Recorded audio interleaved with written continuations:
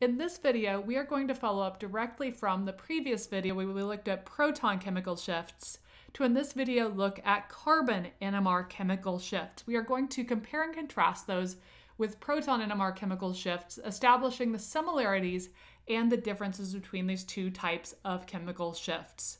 First off, thinking about the similarities between a carbon NMR chemical shift and a proton NMR chemical shift, the origin of the chemical shift is the same between the carbon atom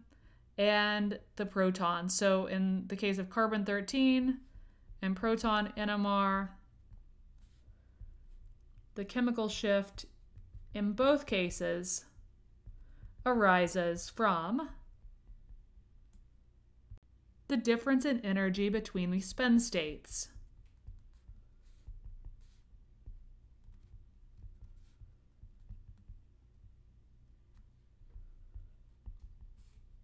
So when we look at a carbon NMR spectrum versus a proton NMR spectrum, and keeping in mind that the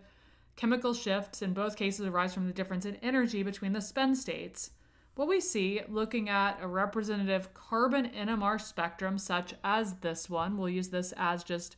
an example spectrum to highlight some things about carbon 13 NMR.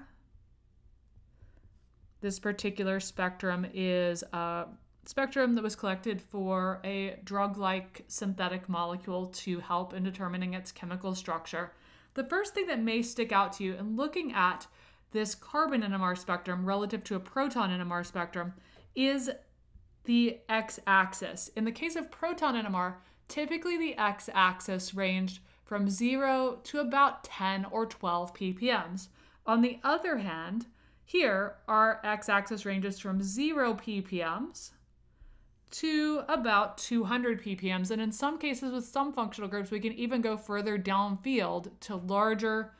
ppm values than that. So what is the origin of this wider ppm range for carbon versus hydrogens? So when we look at the question of why is a carbon 13 NMR chemical shift range so much broader, about 0 to 200 ppms, than a proton NMR chemical shift range of about 0 to 10 ppm, what it comes down to is the extent of shielding or deshielding, because just like with a proton NMR spectrum, when we look further to the left, closer to 200 here, we're referring to the carbons that are deshielded, versus the further to the right we go, the closer to 0 ppms, the more shielded the carbon atoms are. And remember that when we said deshielded, what we meant was hydrogen atoms, back when we were looking at proton NMR, that were nearby electron withdrawing groups that were feeling the full force of the magnetic field, whereas shielded protons were the ones that were shielded from the effects of the magnetic field by a blanket of electrons, by having a strong region of electron density nearby. Similar is true for carbons, that deshielded refers to carbons in regions of low electron density that are feeling the full brunt of force of the magnetic field. So they are deshielded. We could also describe that as being downfield. Downfield meaning low magnetic field. They're requiring a low magnetic field because of the fact that they do not have an electron blanket around them protecting them from the magnetic field. Shielded, on the other hand, are going to be referred to as upfield. They require a higher magnetic field to change spin states because they are enshrouded by greater electron density, which is going to protect them from the magnetic field, making the magnetic field that the atom nucleus actually feels lower than what it is subjected to. And so they require that they be upfield, that the magnetic field be stronger in order to elicit the change in spin states. So same phenomenon going here for carbon versus hydrogen, but in the case of carbon, carbon atoms are going to be more strongly shielded or deshielded than their proton counterparts because the carbon atom is one bond closer than its corresponding hydrogen to the strong shielding or deshielding group. Here's what I mean. So for example, an aldehyde group, the group shown here with the carbonyl directly bonded to a hydrogen, is very downfield in both a proton NMR spectrum, as we saw in the last video, and we will also see the aldehyde carbon is very downfield in a carbon NMR spectrum. Now, when we think about where the electron withdrawing group is located in this structure, the electron withdrawing group is our oxygen atom here.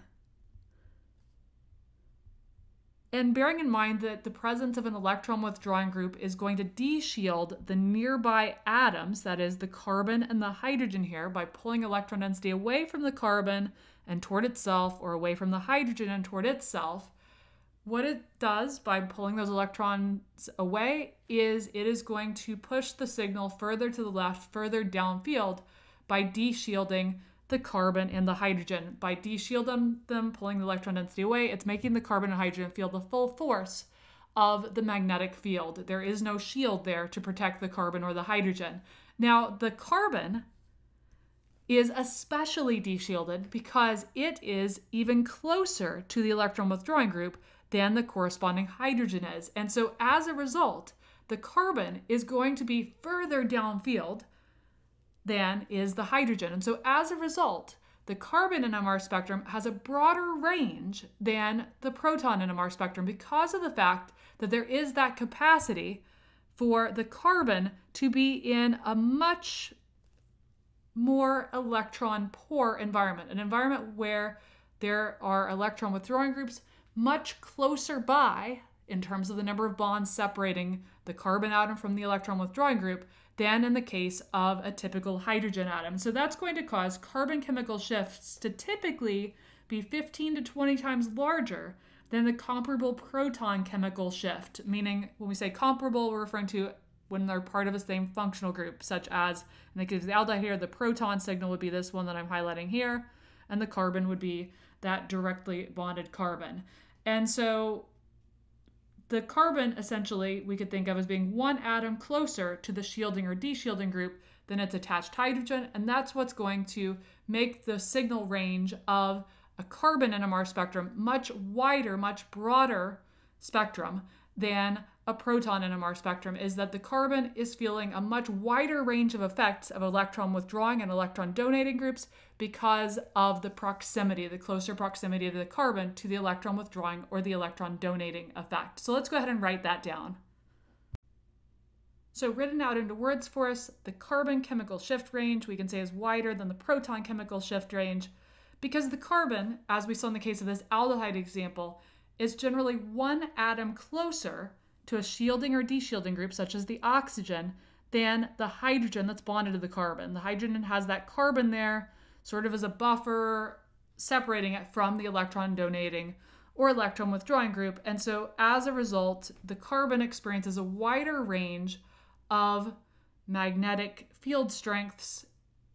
due to these electron withdrawing groups or electron donating groups, and hence it is going to be spread out a much wider range over the chemical shift region, typically looking at 0 to about 200 as the chemical shift range for carbon-13 versus approximately 1 to 10 ppms as a typical chemical shift range for a proton. Now, analogously to what we did when we were evaluating proton NMR spectra and their chemical shifts, we can look at an empirical table of expected carbon